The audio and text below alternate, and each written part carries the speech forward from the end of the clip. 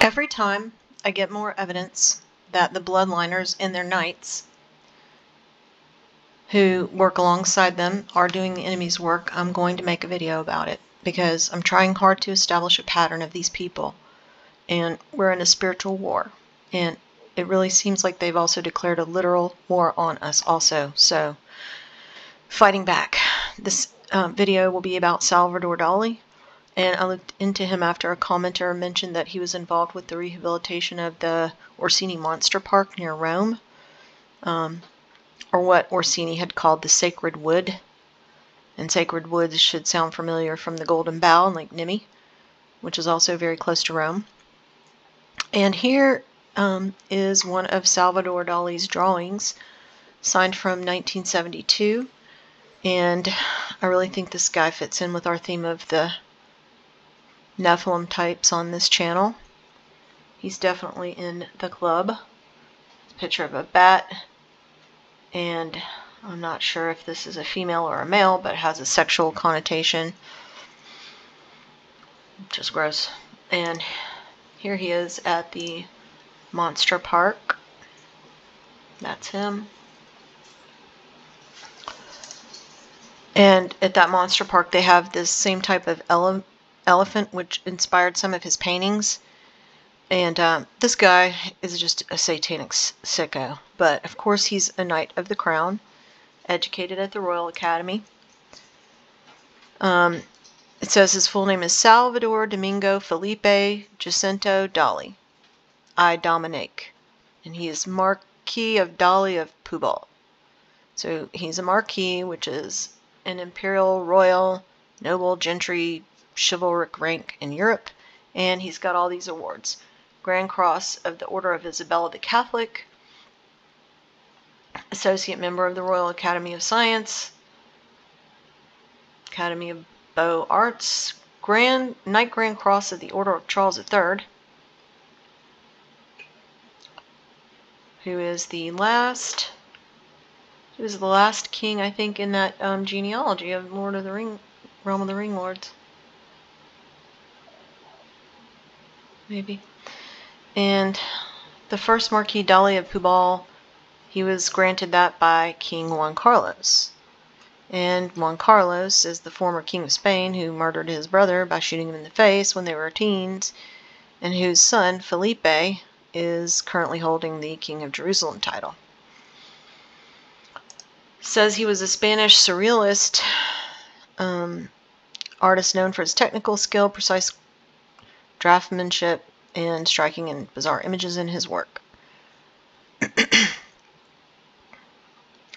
And for him, somehow they make a lot of connections. They've written a lot about him here. They make connections to both World War I and World War II, which just tells me that he was an illustrator or propagandist of sorts for the Satanic Wars. And this one is titled Geopoliticus Child, Watching the Birth of the New Man. Lots of his eggs in his work representing the new man.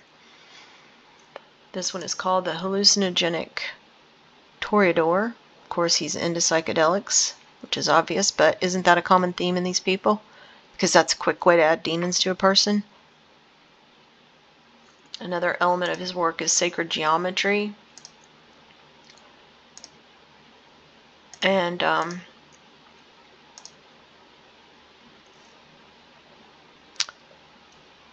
that is, sacred geometry is a theme we see in the occult and Freemasonry. It's one of the 7 sacred sciences.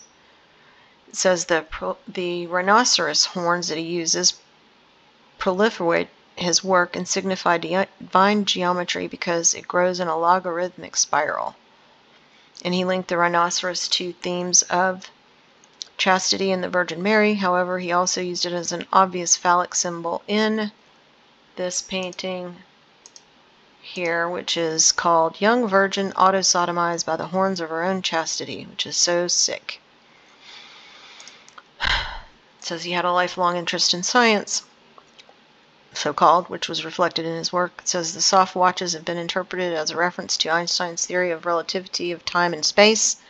Images of atomic particles appeared in his work after the atomic bombing of Hiroshima and Nagasaki, and strands of DNA appeared in the 1950s. He was into quantum physics, psychology, and into Sigmund Freud, of course.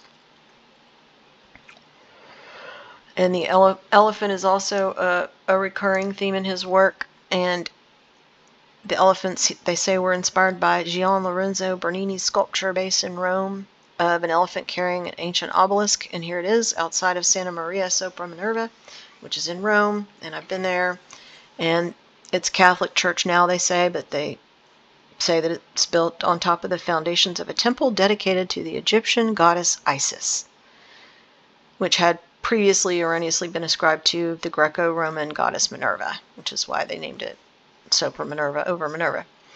But it's the same one in the Orsini Monster Park that inspired him. And it's in a lot of his paintings, those elephants. Let's see, he was granted audience with a couple of popes, Pope Pius in 1949 and Pope John in 1959. And let's see, he was a sexual deviant, which they say had a profound influence on his work. This one is called The Masturbator, The Great Masturbator. I think this one is Metamorphosis of Narcissus. This one is Leda Atomica, which is a goddess of some sort.